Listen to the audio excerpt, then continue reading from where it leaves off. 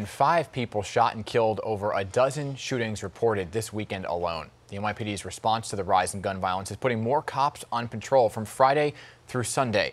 For more than 30 years, the New York City Citizens Crime Commission, they have worked to make our streets safer not only by preventing crime, but also by calling for criminal justice reform, which we know is needed now more than ever. President Richard Aborn joins us this morning to discuss the commission's focus in the wake of all the protests. Good morning to you, Richard. Thank you for joining us. How you doing? Thank you. I'm fine. Thank you for having me. Thank you for being here. You know, there have been accusations over the last couple of weeks of an NYPD slowdown, which is leading to this increase in crime. So how does the commission actually hold the NYPD accountable? And do you think there's actually a slowdown happening?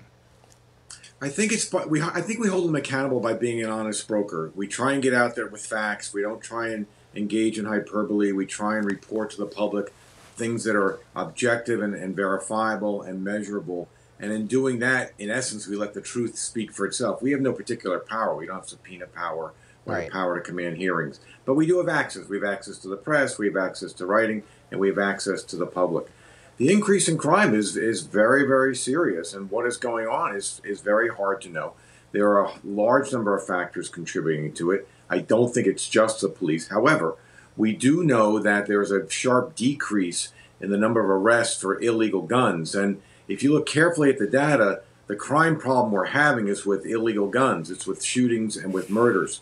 So we need to have a laser-like focus on illegal guns, and we need to have all branches of government focusing on that. Yeah, it just happened to be this weekend there were 2 people, a 49-year-old and a 40-year-old, stabbed to death at the same time. You're talking about the guns. But, you know, you served as a former district attorney in Manhattan in the early 80s. There's been a lot of people talking about comparisons, right, between the 80s and today, right, where crime was rampant in the 80s. We know this. Do you think, when you look at what's happening today, that we're headed back to those times, or it's just too early to tell?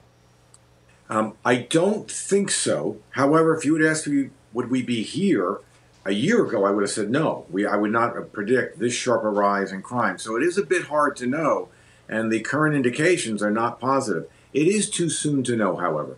The big difference between the 1980s and now is that we've become much more sophisticated in how we reduce violent crime. A lot of the tactical operations in the NYPD have shifted.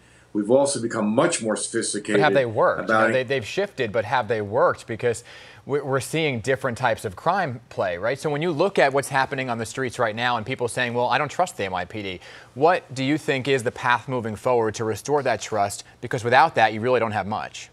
Yeah, they have worked for the last 18 years, but you are absolutely right. We have a crisis of police legitimacy, and the NYPD has got to do everything in its power to restore the trust between the community and the cops. That is just fundamental to crime reduction and crime prevention.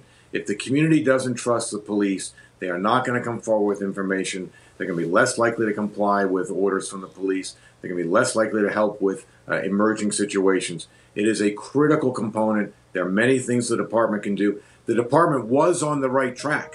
There were a lot of things going really well up until November, December this year. So we need to get back to those things. Yeah, because everything changed, obviously. You know, critics of the NYPD are saying the disciplinary process for officers is just too slow. Allows bad cops to stay on the force. We've seen this play out prior to the pandemic, right? So do you agree, disagree? Does the NYPD, when you look at it, have to be restructured? I think the disciplinary system is too slow. I actually did an oversight investigation in the NYPD a number of years ago and found the same thing. It's not only too slow, but it's not sufficiently transparent. The public has a right to know what's happening with officers who are brought up on charges, and the public has a right to know what happens when trials are held of officers who are charged with various misconduct offenses. So yes, I think the disciplinary system needs to be restructured. We need a first-in-class early warning system so that we have a sense of what's going wrong with cops early in their careers, and we need to take rapid action. You know, one of the pillars of crime deterrence is firm and swift justice, with an emphasis on swift. That equally applies to police discipline. Yeah, and not only here in New York, but around the country as well. Transparency is everything in these kinds of situations. Hey, Richard, thank you for your voice this morning. Appreciate it. My pleasure. Anytime.